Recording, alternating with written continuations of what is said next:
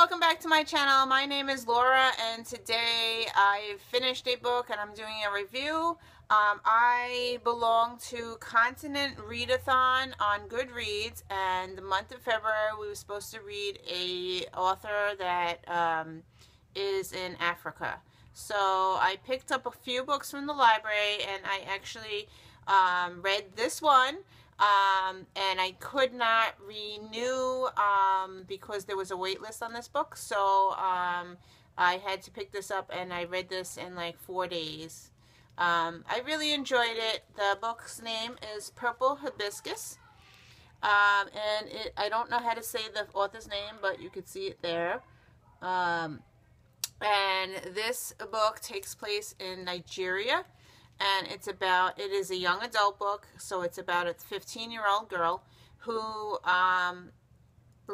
she lives with her mother and father and her brother, and her father is very wealthy, and he is very religious, Catholic-wise. Because he's very religious, there's a lot of religious aspect to this book. But it's not a happy family. There is some child abuse within this book. Anyway, so what happens is she goes to visit, her and her brother go to visit her aunt in another town where they live, and they find out that the cousins are treated differently than that they are being treated. And I'm trying not to give you any spoilers, just to say the synopsis. So they go to live just for a vacation, like a week vacation at their aunt's house, and the aunt treats them so much differently. They live poorly, the aunt. There's different things that they do differently than what she does, because she lives in, she has wealthy, and her aunt is poor. So you can see the differences, and also the way they treat the children are different. I really enjoyed this book. I kept reading it. I would have gave this book 5 stars. The reason I gave this 4 stars is because I had a difficult time reading the names in this book, and whenever that happens to me, I always bring it down a star, because I have a hard time reading that type of book.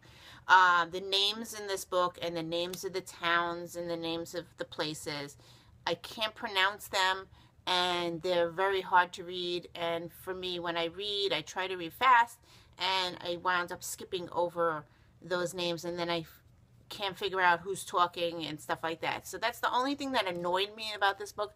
Otherwise, the story and what happened to her and all that throughout this book is very heartbreaking. So, and also the ending was very good. So in conclusion, I gave this 4 stars. I read this for Continent Read-a-thon, and I will put the link below if you want to join. In the month of February, we are reading Africa authors, and I don't know what the next couple of months will be, but she plans to do 6 different countries throughout the year, and I think it's every other month. So if you'd like to join, I will put the link below. And I highly recommend picking this one up if you haven't read it yet. Thank you for watching, and I'll see you in another video. Bye.